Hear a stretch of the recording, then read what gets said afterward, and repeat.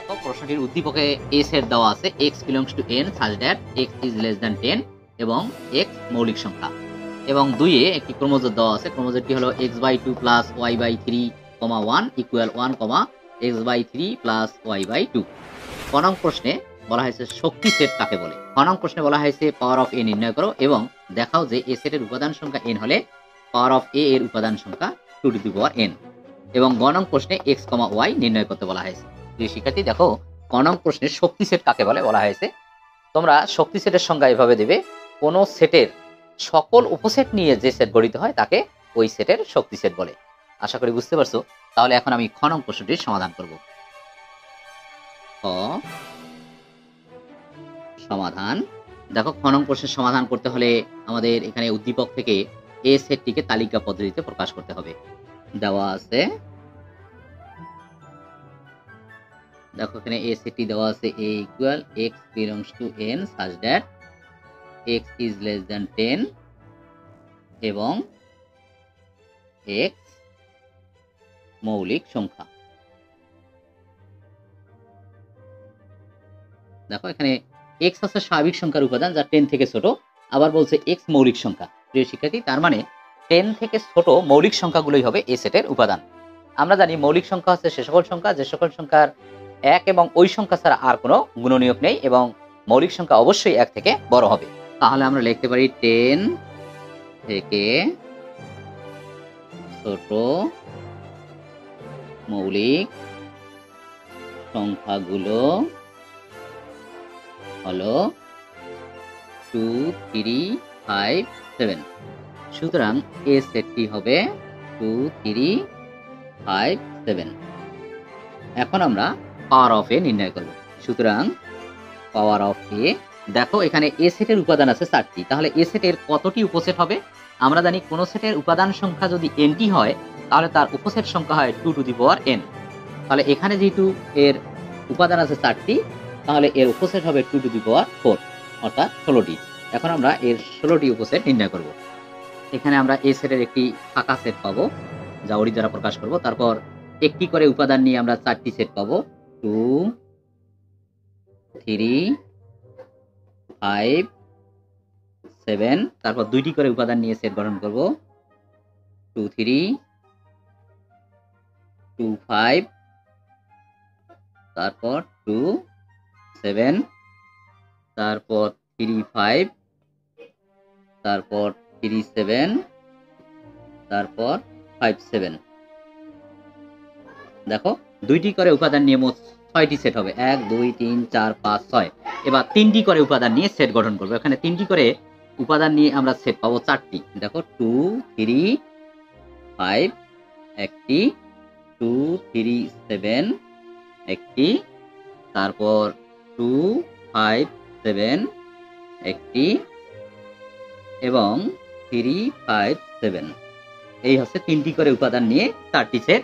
এবং এখানে এই 4টি উপাদান নিয়ে অর্থাৎ নিজেই একটি তার কি হবে উপসেট হবে, অর্থাৎ এই সেটটি নিজেই তার নিজের উপসেট হবে 2, 3, 5, 7। এখানে আমরা এই সেটটির উপসেটগুলো পেয়েছি।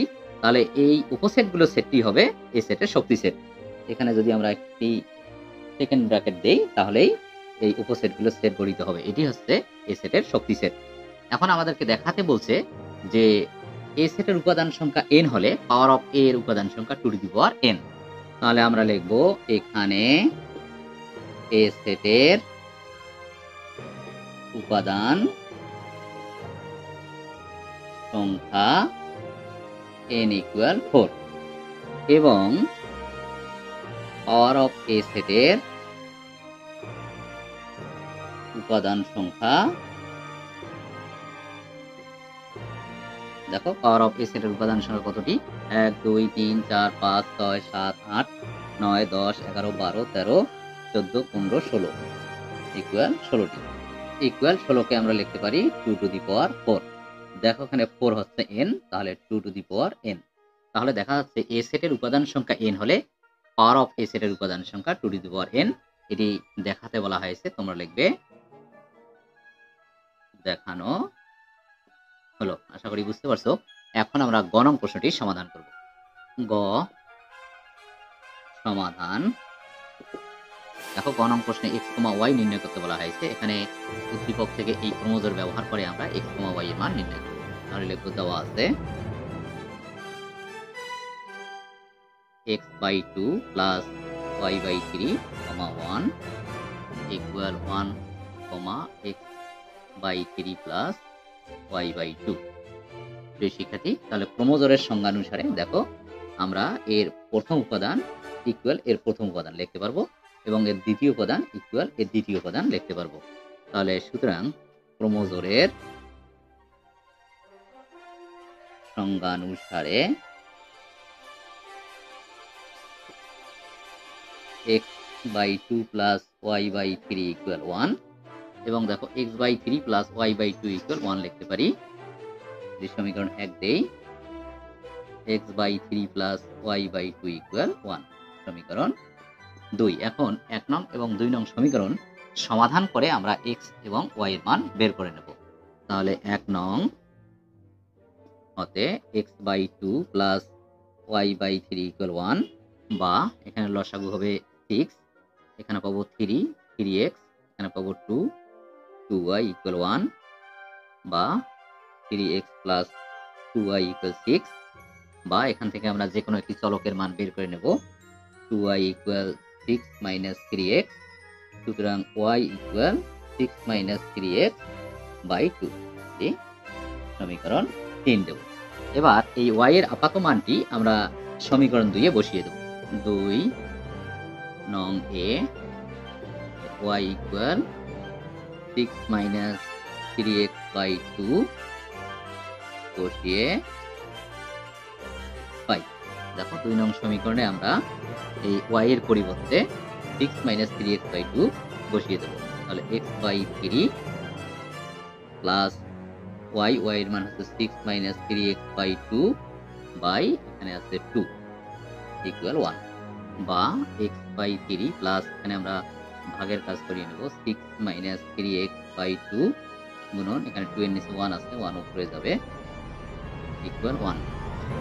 তাহলে বা x/3 প্লাস এখানে দেখো আমরা পাচ্ছি 6 মাইনাস 3x বাই 4 ইকুয়াল 1, বা এখানে লসাগু পাবো 12, এখানে পাবো 4, তার মানে 4x প্লাস এখানে পাবো 3 দ্বারা লবকে গুণ করতে হবে, 3 6 18 মাইনাস 9x ইকুয়াল 1, বা দেখো এর লবের মধ্যে ক্যালকুলেশন করে আমরা পাবো minus 5x plus 18 by 12 equal 1, বা মাইনাস 5x প্লাস 18 ইকুয়াল 12, বা মাইনাস 5x ইকুয়াল 12 মাইনাস 18, বা মাইনাস 5x ইকুয়াল মাইনাস 6, সুতরাং x ইকুয়াল 6/5। এটি হচ্ছে x এর মান। এখন এই x এর মানটি আমরা 3 নং সমীকরণে বসিয়ে দেব। 3 নং এ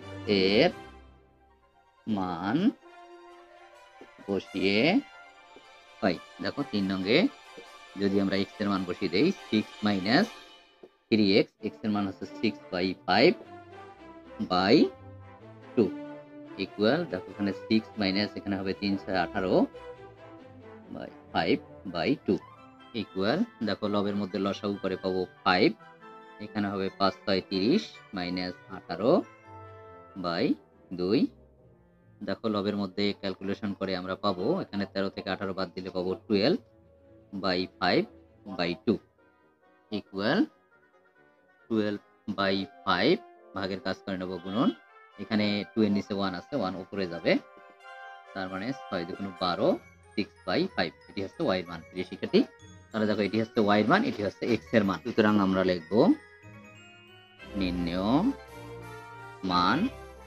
x, y, x এর মান 6/5, y এর মানও হচ্ছে 6/5। এটি হচ্ছে নির্ণয় x, y।